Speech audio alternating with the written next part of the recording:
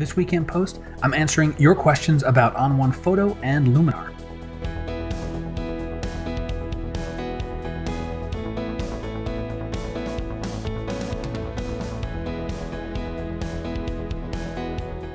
Hi everyone, I'm Scott Davenport. Welcome to In Post. So I've been long overdue to do a Q&A episode about some processing questions that have been coming in over the last, it's probably a couple of months now. The good news is anybody that's sent in a question, I've given you an answer already, but I've taken a few, put them together here, and want to share these questions because I think they are applicable to a lot of photographers. Before I get into them, if you have questions, I'd like to hear from you. You can reach out to me directly through my website. You can leave comments on the video below, Twitter, Instagram, and a lot of different places. I'm sure that you can find me if you look even just slightly beyond this YouTube video. With that, let's get to the first question. Our first question was from Walt, and he asked a question about Luminar and when does it make sense to use a filter mask versus a layer mask? Well, let's step that back a little bit and make sure we understand what the difference is. So I've got this photo here in Luminar. Now, a layer mask is something that we do on the layer itself. And what that means is all of the filters that are applied in that layer are either masked away or in. And so just an example of that, let's grab a masking brush. You can see this orange box around the layer. And if I just do something like, make a happy face, you can see where I've got differences in tone. And I can show that's my mask, right? Let's make that a little bit bigger so we can certainly see some of the differences in the sky tones. You can see here there's a lot more color, a lot more definition. And outside of that mask, it's pretty dull. So I'm affecting all of the layers. What a filter mask is, let's delete that whole thing, forget about it. And actually, let's just do this. Go here and right click and delete the entire mask. Okay, so all of our filters are affected here. Now, for this photo, this actually is a good example of when I would use just a filter mask. Let me add a sharpening filter. Sharpening. Okay, so here's our sharpening filter. I only want to sharpen the edge of this wave, so I can grab the masking brush. Now, right now, layer is activated, right? I want just the sharpening filter. So now that I have this orange box around here, notice the top, it says mask sharpening. I'm sharpening on, I'm masking on just that sharpening layer. Now here I can click delete. Removes the sharpening. Notice the big black mask down here. And then when I paint in, and let's do it at 100% so we can really see it, you're going to see sharpening just on the edge of that wave, right? So kind of sweeping it through there. That mask is only on the sharpening filter. And so we'll go back to that and we can see, watch the front of the wave before, after, probably kind of subtle for the video. But that's the difference between a filter mask and a layer mask. So when do you use each one, or is one better than the other? Oh, there's no better or worse. It really just depends on what you want to accomplish. And so if you're unsure, the simplest thing, or the foolproof way, is create a new layer, a new adjustment layer, add whatever adjustment you want to make, new filter and so forth, and then mask at the layer. You might end up with more layers in your photo than you might quote unquote need, but you'll always get the mask the way that you want it. It's the way I tend to use it is if I know I have a series of filters that I'm going to take all the sum total of the effects of those and apply them in selected areas, I'll put those filters on a new layer and use a layer mask. For the photo example here, I only wanted to do masking on one filter. I'll use a filter mask, or maybe two filters. I can quickly copy and paste the mask. An example of using a layer mask might be a texture. That's a really good example of doing it. Or if I wanted to, say, desaturate and slightly soften areas of a photo to create some depth, or to just change the mood of certain areas, I might add a black and white filter, or a saturation filter I'm desaturating, and a blur filter to slightly soften things. I could put all of those on the same layer and then use a layer mask, so I could just put those on the selected areas. So that's the rundown of filter masks versus layer masks, and I hope this helps you out. The next question is from Ramona about ON1 Photo and the ON1 Photo browser cache and how large should it be set? Well, let's talk about what the browser cache is. So in ON1 Photo, over here I'm going to click this gear thing. I'm in the Browse module, and we're going to see the preferences come up. And in Files, not in Files, in System, we have this Browse cache size. And by default, it's 5,000. So what does this thing do?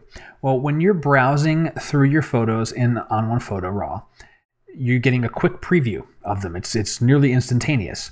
But of course, on one smart piece of software, it will keep that preview it just generated in a cache because you probably are going to be working with a certain set of photos. And you want to have that refresh as quickly as possible.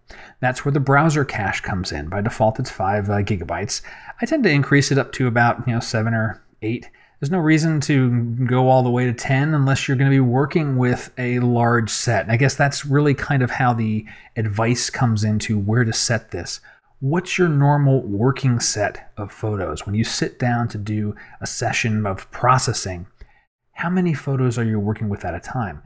And my style of shooting, if I have a couple of hundred, that's a lot. I'm usually not working with that many. I've already, I'm not a prolific shooter, so for any given shoot, I've done maybe 100 photos, maybe 70.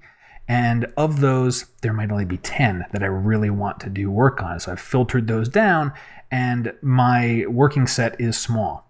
Now, if you're a sports shooter or you're doing weddings, I guess the first question I would ask is, why are you watching my channel? Because I'm a landscape guy, but hey, thanks for coming along. And then you would want to increase your cache size. So something, you can go as high as 10 gigabytes. And then you have more space in the browser cache to hold those generated previews. Last thing I'll point out is you can also set where that needs to be. You can move the default folder. A default folder is going to be sitting most likely on the same drive that you boot from. That's usually the default. But if you have a high-speed drive that you want to put like a solid state where you want to put your previews on, they'll be even snappier. Or if anything, you just want to get them off of, say, your laptop. If you're working on your laptop and that has a finite amount of space, but your image in your library is on an external drive, you can move the location of that cache as well. So I hope that demystifies a bit about what the browse cache is in ON1. The last question for today is from Simon, and he asked about tips for using the perfect eraser in ON1 Photo. So the tip is to be persistent. Really, that is the fundamental thing.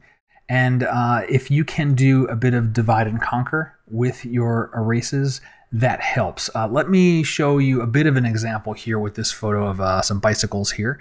I'm going to choose the perfect eraser.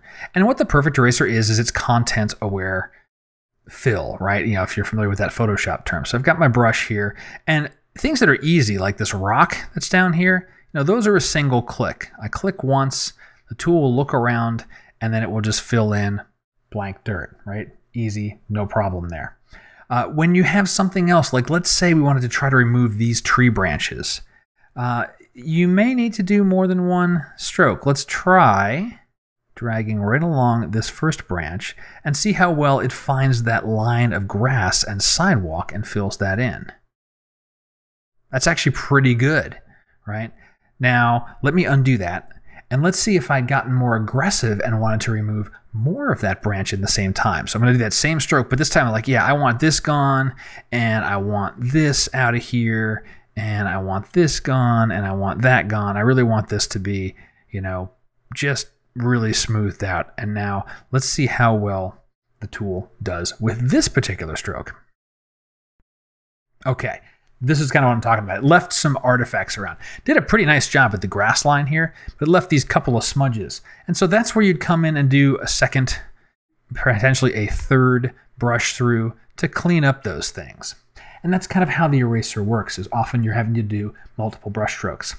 Now there are certain types of removals that the perfect eraser isn't the best suited for.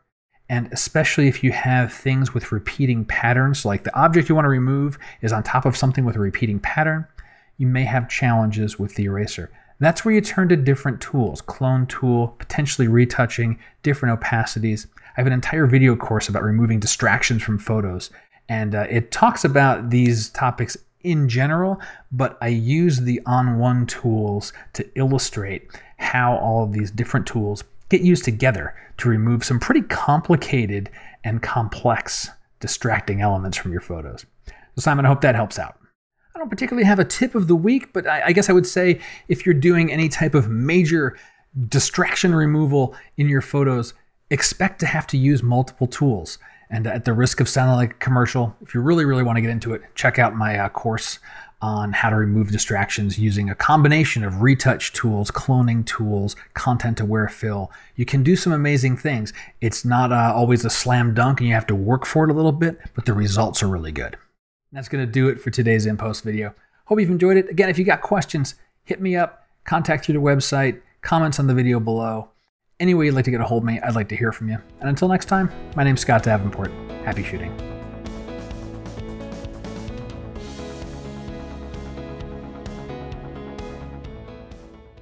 A Q&A episode of In Post. I am long.